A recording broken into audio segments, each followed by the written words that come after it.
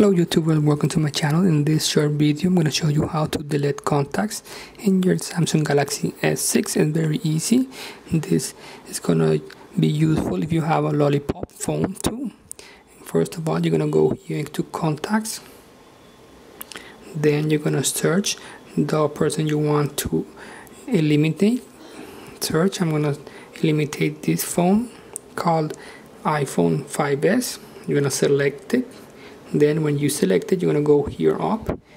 In the right top is the option called more.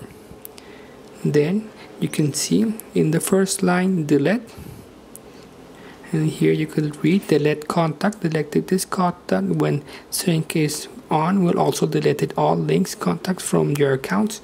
Delete, and it's very easy. Here I have another option. Let's see, what is it? More, delete.